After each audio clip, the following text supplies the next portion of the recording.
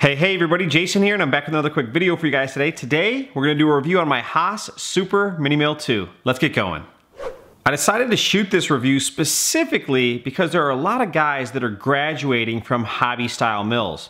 Converted Grizzlies, Tormacs, other homebrew machines, and there are a lot of people that are starting to consider buying industrial quality machines like HAAS machines, and so I thought this would be a good opportunity to kind of share my personal experience and help you avoid some of the mistakes that I've made. If you're a seasoned veteran or you work in a high-level industrial machine shop, this probably isn't the video for you.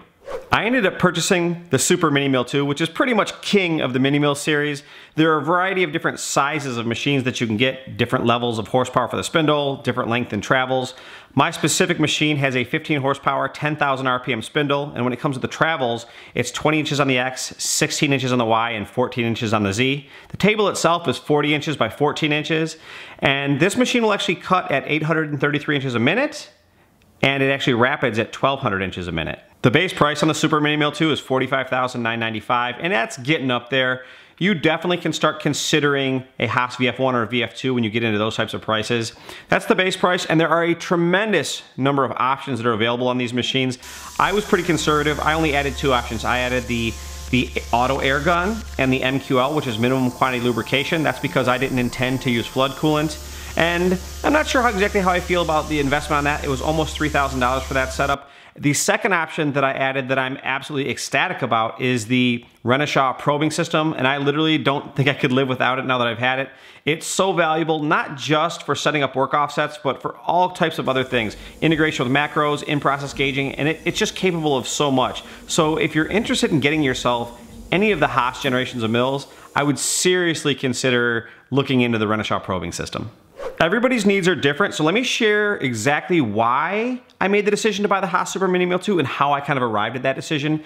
Basically, I have a small business. We were manufacturing products and tooling in Asia. We had some problems with those vendors, and we decided to move everything to America, and we wanted to do it as cost effectively as we could. We just, we're not loaded with cash or anything like that. So we started looking at different options. We tried another option that didn't work out for us, so we decided to try out the HAAS mill. And really there were a couple of, I would say there were two motivating factors more than anything that influenced my decision to buy the HAAS. Let me do this. Let me call it three decisions. It was this. It was number one, the support system. Watching all the YouTube videos and all the educational content that they had available, that was a huge influencer for me. The second thing was that we wanted a machine that had large enough travels to be able to accomplish exactly what we wanted and then some. And last but not least, and this might be the most important one, we only had a 40 amp breaker for our 208 three-phase building available. So we knew that we really couldn't go over that. Lo and behold, I found out some more information later on that we'll talk about here in the review, but those were the three primary deciding factors on how we decided. Overall, I'm really happy with the performance of my Super Mini Mill 2. I bought it specifically to cut discs that are about 7 inches round and do some circular interpolation, and obviously you'd rather have a lathe to cut something like this, but I will tell you right now, on a very consistent basis, we're able to do a circular interpolation on an OD in tool steel less than 1,000. So I mean, I'm super happy with the performance. It runs well, it's accurate, it's consistent. I really like the HAAS next generation control. I love the fact that you can integrate media files into the controller. I honestly felt like learning the control itself was very, very straightforward. Not only that, but HAAS has a tremendous amount of resources online showing you how to use the machine. And there are other YouTubers out there like the Clark Magnet School of Engineering, and they take you through the HAAS control. So all in all, the performance of the machine I'm very happy with.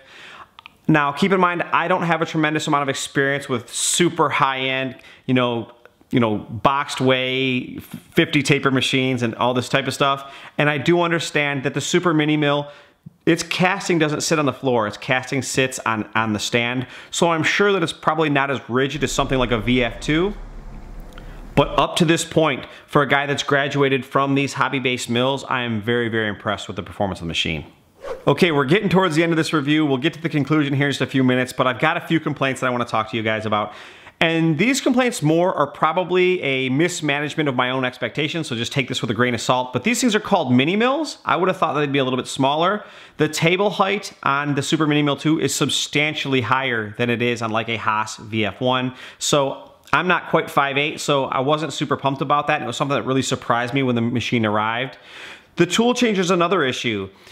As I was looking through the options, I didn't see another option to option the machine out with another tool changer. And so the only experience I had in actually researching these HAAS Super Mini Mills was from a YouTube channel. My buddy DCT Teacher, that's Aaron Powder down in Australia, has a HAAS Super Mini Mill 2 at one of the educational institutions, and that machine has a side mount tool changer. Once the G54 code offset has been set, we can put the probing tool away, come over to your machine, look for an empty pocket. The HAAS software will automatically record which pocket it goes into to call it up. These pocket numbers have absolutely no reference to tooling numbers.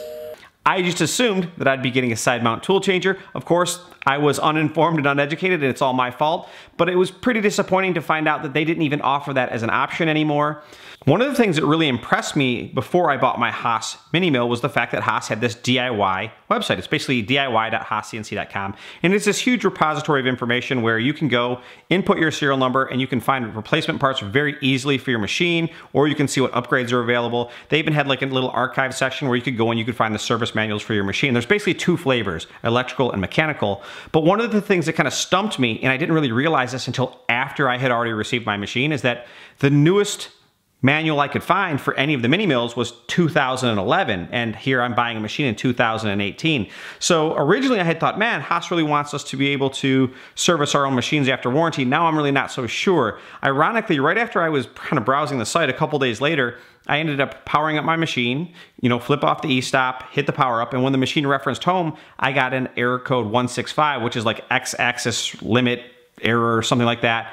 And come to find out, as I called my HFO, which has been super helpful, they said, hey, look, you're gonna have to just take the air gun and kind of spray some air underneath the table, and hopefully it's just a chip stuck on the limit switch. That seems to be what it was, because I haven't had a problem since. But I was like, well, where do I aim the air gun? They're like, well, just under the table on the left side. I'm like, well, can you tell me where the limit switch is? They're like, we don't really know. And so that brings this conversation full circle. Like, why can't HAAS just provide us with the basics? We're not asking for tradecraft here, but we're just asking for the very bare minimum of information so that we know which panels we need to remove to get at these types of sensors. But obviously HAAS doesn't want to provide that. It does seem that they've put up this new site here in the last few weeks or last month or so, but even now, I went today and actually searched error code 165, and it tells you that there's some type of a limit switch error, but it doesn't tell you, it doesn't even give you the link to find out where that limit switch is located on your machine. So it just, the lighting in the machine is one other issue. You'll watch some of the HAAS videos and they'll tell you, oh man, the lighting's really good. And if you're gonna fully enclose it, now you need light. You don't have the light from your shop anymore. Right, so we added the brightest LED we could find, and it actually, I think, lights it up better than with the roof open.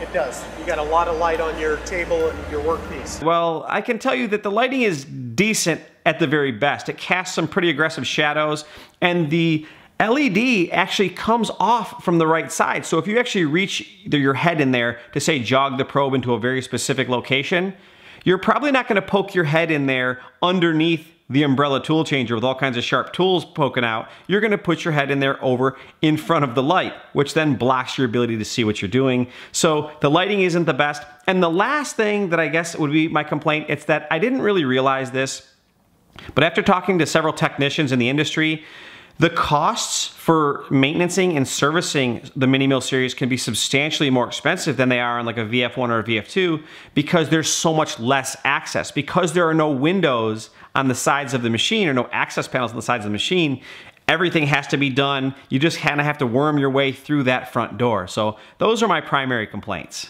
Okay, let's get down to the bottom line. What's the conclusion on this?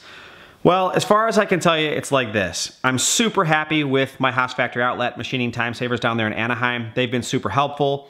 On more than one occasion, they've actually reached out to me proactively after seeing posts on social media, asking if they can be of assistance or help out. They've sent me like example macro files. I mean, just Bob, James, Greg, I can't say thanks enough to you guys. I appreciate it a ton. But the bottom line is this: would I buy this machine again today, knowing if I knew then what I know now? Nope, I would not buy this machine again. This ultimately ended up being the wrong machine for me. I feel like there was kind of a combination of my salesman being a little bit newer and inexperienced, maybe a little bit unknowledgeable about certain things, and my inability or my lack of experience and not really knowing exactly which questions to ask. And so it's kind of like the perfect storm. The machine itself is awesome. It's just not the machine I would buy again if I had to do it over again today. If I did have to do it over again today and I were gonna buy a HAAS, which I probably would because I think that they make a good piece of equipment, it would probably be a VF2. And the reason it would be a VF2 as opposed to say like a VF1 is real simple. A VF1 and a VF2 use the exact same sheet metal enclosure, but the VF2 has larger travels. Both of these machines have castings that actually sit on the floor. They don't actually have the column and the casting that sit on a stand, so they're a little bit heavier, a little bit more rigid. And a VF2, the base VF2 is only $5,000 more than the base of my Super Mini Mill 2. So, hope you guys enjoyed watching this video just as much as I enjoyed making it, and we will see you guys in the next one. Bye-bye.